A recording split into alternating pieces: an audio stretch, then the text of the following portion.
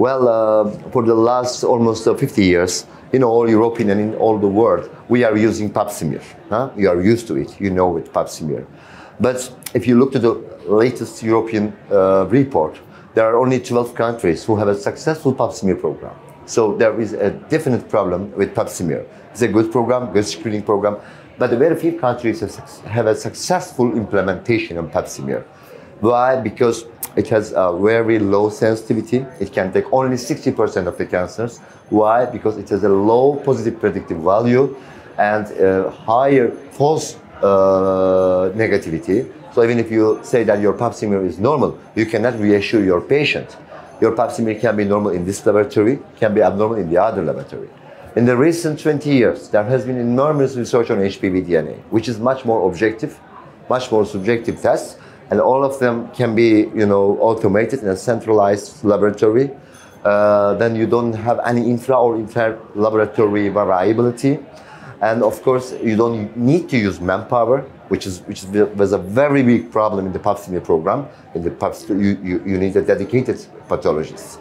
And then the sensitivity is 95% compared to 60% of the pap smear, and negative predictivity is 4 times higher.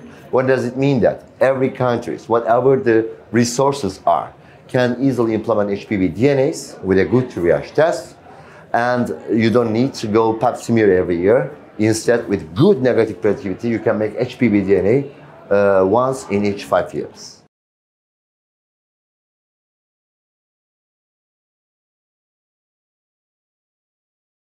Thanks to the WHO new director that has called for a new elimination program. The aim is to decrease the incidence of cervical cancer under 4 per 100,000 in the whole world. And the program definitely has just two main pillars. One is vaccination and one is screening. At least 70% of the target population will be screened by HPV DNA at least 2 times per life, and 90% of the ladies will be vaccinated when they are age 11 to 12. So a combination of these 2 policies, which is vaccination plus screening, is expected to eliminate, to eradicate even all the cervical cancers in Europe, in the world, until the end of this century. So all countries, all scientists and all societies should give hand in hand and support WHO initiative in this respect.